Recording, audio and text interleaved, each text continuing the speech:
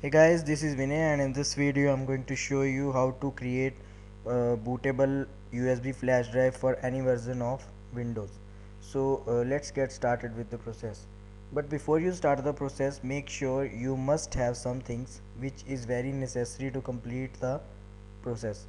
The first thing is you must have ISO image of Windows version which you want to install on computer, or you want to create a bootable USB flash drive. The second one is you must have archiving image archiving tool. uh, in this video I'm going to use Power ISO, but there are some other which you can use. And the last one is, if you are using USB drive for 32-bit, then it must be 4 GB or more, or in case if you are using for 64-bit version, then it must be 8 GB or more. So once you have all these things, let's head over to the process. The first thing you need to do is just uh, open command prompt, and for that you can type cmd, and you can see you got this. Now you need to right click and run as administrator. Once you see command prompt is open, the first thing you need to do is just type the first command, that is disk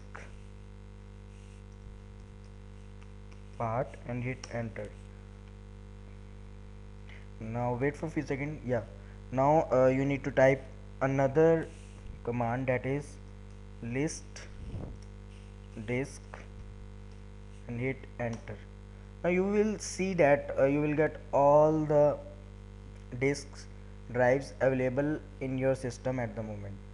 In my case I'm getting three. The first one is disk 0 online, uh, the second one is disk 1 no media, and the third one is disk 2 online, which is the actual USB drive which I am going to uh, convert into bootable USB drive for Windows.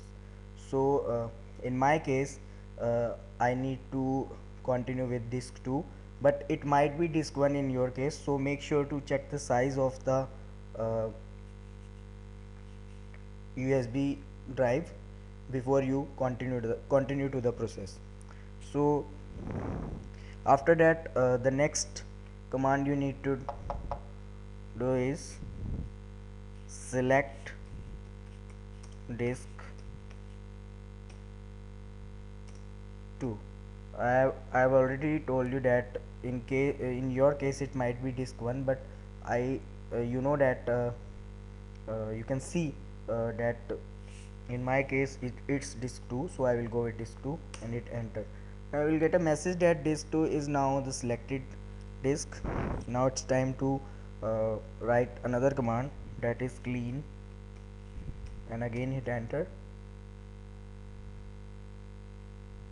Again you will see a message that Diskpart succeeded in cleaning the disk. The next command you need to write is create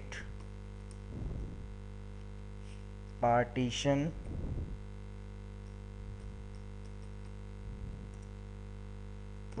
partition primary,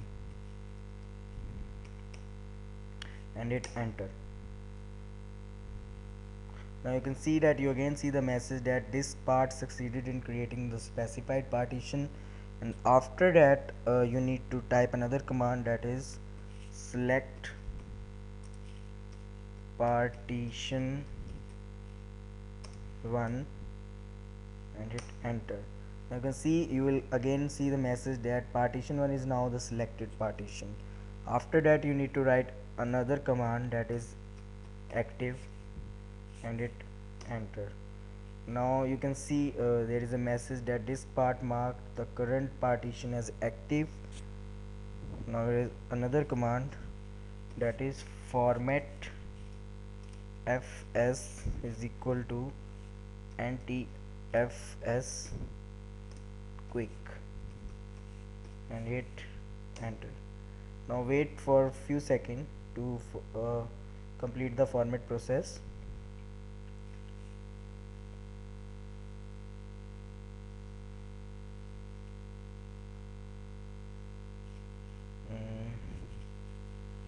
it can take 1 to 2 minutes to complete the format process. Yeah, you can see you got a message that this part successfully formatted the volume. Now the next command you need to type is assign and hit enter, and you will again see a message, this part successfully assigned the drive letter or mount point. And the last command you need to write is exit and hit enter. As you can see, message is leaving this part. At this point you can close the command prompt. The next part of this video is to head over to the drive where I have ISO image of Windows version. So in my case I have, yeah, here. So it's Windows 10 technical preview. uh, Make sure you must have installed Power ISO because I have installed it, but you can use any other tool to extract the image. uh, so what I need to do is just double click, and you can see, you will see all the files which is in this ISO image. It's 1 2 3 4 5 6 7 8, it's total of 7. Now the next thing I need to do is just click on extract, and here I need to select my USB drive which I want to convert into bootable flash drive, and click OK, and again OK. Now the extraction process will be started.